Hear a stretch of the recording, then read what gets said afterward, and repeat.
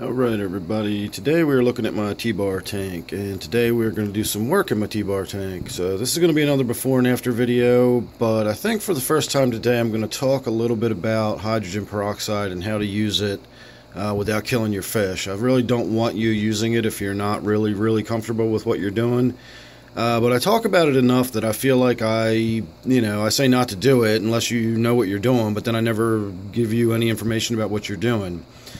So today I am going to talk a little bit about the safe use of hydrogen peroxide in your tank. It does a lot of different things. You can use it for a lot of different things. I chiefly use it for its killing power and its sterilizing power. So remember, keep that in mind, killing power and sterilizing power. This is really potent stuff. It is a powerful oxidizer, so a little goes a long way. First of all, you will notice when you look at your bottle of hydrogen peroxide, you'll see somewhere on the label it will say more than likely 3% USP or 3% aqueous solution. It might just say 3% hydrogen peroxide solution, something to that effect, and that's what you want to see. You want to see that 3%. If you've got stronger than 3%, then disregard everything else I'm saying. You've got hydrogen peroxide that's much stronger, and you don't want to use that. You want to use the cheap store brand stuff that is a mere 3% hydrogen peroxide. When you're using that, you do not want to use more than 3 milliliters per gallon of water. I tend to err to the side of caution, and I go a little light on that. I usually go about 2 to 2.5 just in case. That gives me a little bit of breathing room in case I miscalculate. The other thing to keep in mind is when you are calculating the gallons of water, this is a 40-gallon tank, but you'll notice there's lots and lots of rocks and woodwork and substrate. There's not actually 40 gallons of water in this tank, so I usually calculate it out at about 35 gallons, and then I go by about 2.5 mil per gallon. The other thing you want to keep in mind is if you're going to do a full tank treatment like I'm doing today, and this is what we're mainly treating for, I've got a lot of cyanobacteria growing down here, and I've got a lot of cyanobacteria growing all over the woodwork in there. It's really just nasty looking stuff. And if you will also notice, the glass has a lot on it. I wipe the glass down frequently, but it just grows back, and it's actually hair algae on the glass. It's really tough stuff. So what I'm going to do is dose this tank. I usually dose it with 100 milliliters. I let it sit for about 20 minutes, and then I start doing a massive water change. And when I say massive, I mean at least 60%. You really want to make sure you get all that hydrogen peroxide out of the tank before you refill it. So I've got, and here's another good example of the cyanobacteria growing all over everything in there. It never goes away. I just kind of have to stay on top of it, and this is how I stay on top of it. So let me get started, and we will have a look at what I'm actually doing with the filter and the hydrogen peroxide itself as I put it in the tank, because it's important to note a few things about the filter and water circulation while we're doing this. So sit tight, and I will be right back. Alright, you can see all of the debris stirred up in there. That is from me removing some of the filtration. I've taken the biofilters out, and I've also taken the filter pads out. I'm sorry there's not more light, but I don't have a whole lot of light over in this corner. But that is basically just an empty filter box. I have the biofiltration. The little sponge pads are safely being kept in fresh water. If you are not sure about your tap water, then use some tank water, but keep them in some water that is not going to kill them. You don't want to use tap water if there's any chlorine or chloramines in it or anything like that. So treat that as you always would your biofiltration, but you need to separate it from the tank's water while you're doing this hydrogen peroxide treatment. The other thing is I pull the actual filter pads out, because the way the hydrogen peroxide works is each molecule can only do its thing one time. It gets one shot to kill, and then it is a dissociated molecule when it turns into water and oxygen. So if it's going through your dirty filters, it's doing a lot of killing in the filters, and that's basically wasting your killing power. So you don't want to waste it on the filters themselves. You don't want to impede the circulation. You want as much circulation as possible while this is happening. So take all that stuff out, get it down to an empty filter box, and in this case what I am doing, I have this giant syringe here that holds 100 cc's. I have it filled up to 95 cc's. Conveniently, the brilliant simplicity of the metric system allows me to easily convert that to 95 milliliters as well, and then I just slowly feed that in to the water and let it do its thing and circulate. I do feed it in fairly slowly so it has a chance to mix and doesn't really go into any one spot in the tank too quickly. There, it gives you a little better idea how easily I gently run it in.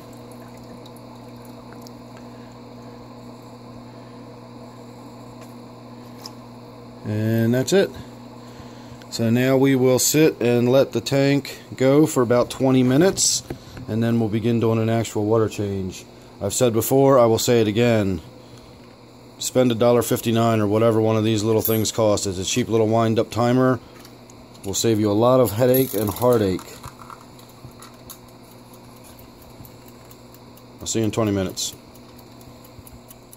Alright, here we are 20 minutes later, and we are beginning the draining process. Now I say 20 minutes because 30 is really about how long you want it to treat for, but I cannot drain the tank instantly, so I have to begin now so that I can actually sort of get to the process of filling the tank back up with fresh water by the 30-minute mark, because I really don't want the fish exposed to the hydrogen peroxide any longer than absolutely necessary. And you do need to leave it in there for at least 15 to 20 minutes for it to have an effect. If it's not in there long enough, it's not really doing anything, and you're basically exposing your fish to it for no reason. So if you do it, you've got to be committed, and you've got to do it for the full 20 to 30 minute treatment. Now what I'm going to do while the tank is draining is I'm going to take a handy dandy scrub brush, and I'm going to start getting in there and gently scrubbing the wood and knocking some of the stuff loose while I'm draining the tank. I want to suck as much of it out of the tank as possible, because this will just land and start growing in other places if it's in the tank.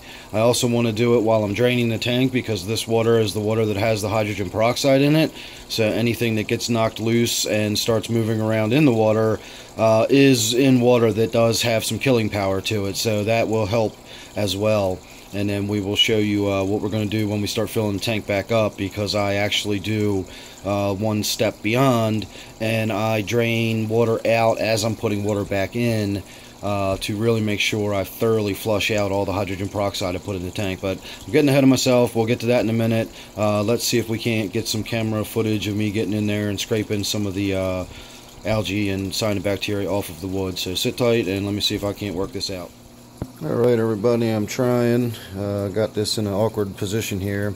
Normally I would be using what I'm now using as my camera hand as my vacuum hand, and I would simply get in there and just very gently scrub the wood and try to get the vac to suck as much of it out as I can while I'm scrubbing. And it just makes it a little less maintenance in the long run. The more stuff you can vac right out of the tank, the better. Rather than have it get in the tank and just swirl around. So that gives you a little bit of an idea. I'm sorry if I'm not doing the best camera work here. I'm trying to do 3 things at once. So let me get started doing this for real, and we will get back to doing the video here in a moment. But you can already kind of see those big green clumps floating around. Those are clumps of cyanobacteria, and I really don't want them getting into the tank and floating around freely too much. So sit tight and we will get to the next stage in a moment. Alright everybody, and here we are at the final stage before really filling it back up in earnest. I actually just saw the black ghost knife fish in the back of the tank moving around a little bit there. So he's probably not happy about all of the water change that's going on, and it has been a little while that they've been exposed to this hydrogen peroxide, so he might start being starting to be getting a little bit irritated. That would not surprise me. So what I'm doing to prevent that is I am running fresh water back into the tank. I have also sprayed hydrogen peroxide directly on all of the wood and rocks and filter and glass, and I did that knowing that I've already got hydrogen peroxide in the water, so I just added a lot more. So be mindful of things like that. I've done that in the past where I was not mindful of that, and I've killed a lot of animals. So this time I am accounting for that. I am actually running fresh water into the tank while I am draining it as well. So the water is actually clearing out of the hydrogen peroxide, and that's given me a few extra minutes to allow the water or the hydrogen peroxide that is sprayed all over the surface area to work for a little bit before it actually gets covered back up with water as the tank refills. So let me get on with that, because I really need to start emptying this bucket, and I just keep this process going for about 10 or 15 minutes so that that water is thoroughly cycled out and fresh water is back in the tank. So effectively I'm doing a 100% water change today to ensure that all this hydrogen peroxide is out. So let's sit back. I'm going to get done on this, and then we will do the before and after at the end, and we'll wrap up any conclusions and closing thoughts.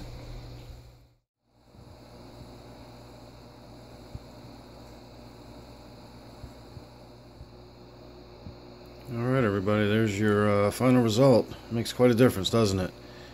Now, when I got in there and scrubbed, I didn't scrub vigorously. I didn't scrub everything down. I basically just scrubbed the wood down a little bit. Once I stopped filming, I was able to use the vac and do it a little more efficiently. The leaves down here got a little bit of a cleaning. I was able to get in there with the vac, and the cyanobacteria does not hang on very tightly. So since it was weakened by the hydrogen peroxide, I was able to knock a lot of that loose and get it out of there. But you can see it's still got plenty of it on there. The rocks and everything cleaned up fairly nicely. This rock here is a new one. That's why we're still working the algae in on it, and that will eventually develop a nice patina and will look like it's a part of the tank rather than standing out like that. But I brought the wood back to life. That looks nice. It doesn't look green anymore. And we will once again just begin the process of watching it grow back in, and the tank will get dirtier and dirtier. This is the cost of having brightly lit, heavily stocked tanks with lots of organics in there. I'm a heavy feeder, and the end result is a lot of tank maintenance all the way around. So this hydrogen peroxide is not something I take lightly. It's not something I do often. I do this maybe once a month at the most. And I am actually about to order some actual cyanobacteria treatment, and maybe I'll do a little video about that. But I really want to give this tank a good dose of treatment for the cyanobacteria specifically, rather than putting a generic kill-all in there like hydrogen peroxide that will kill everything from your plants to your fish to the bacteria. So we will get on that, and that will be another video coming up in the near future. So if you're not already subscribed, please do so. I hope you enjoyed this video. I hope you learned something from it.